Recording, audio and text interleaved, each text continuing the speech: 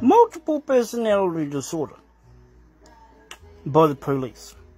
Okay, they sign a piece of paper that says they're an employee.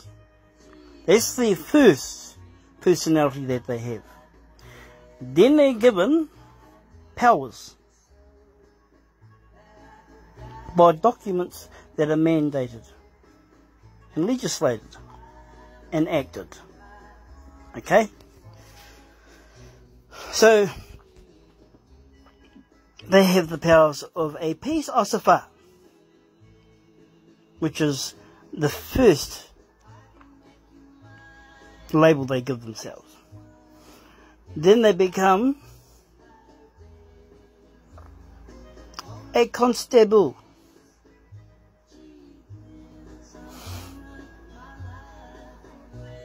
Okay? And then they get into RoboCop mode. Oh yeah. They come after you, man. They turn into the mercantile agent with the multiple personality of a race car driver, with their weapons erect, coming to get you. And get this, you're doing the speed limit, but because, hey, oh look, he's a black person, he's a dark person, oh, he's a gangster, oh, we've got information on that number plate.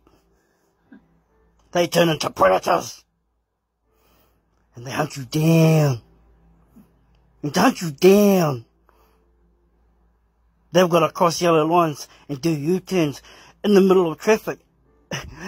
And they're endangering everybody else. But you're sticking to the speed limit. And get this, they break the law by speeding up 20, 50 odd Ks faster than they need to catch you. Just to con you into believing that they have the right to tell you that you've broken a law. So how many laws have they broken to come and catch you? Eh? Eh? They're psychiatrists, you know? They've got all these things that they're pretending to be and acting. Then they take you back to the where? To the pig pen.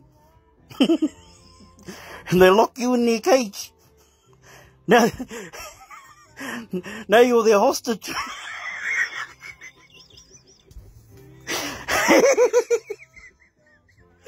Hey, and yet they broke every law in the natural law to go and get you.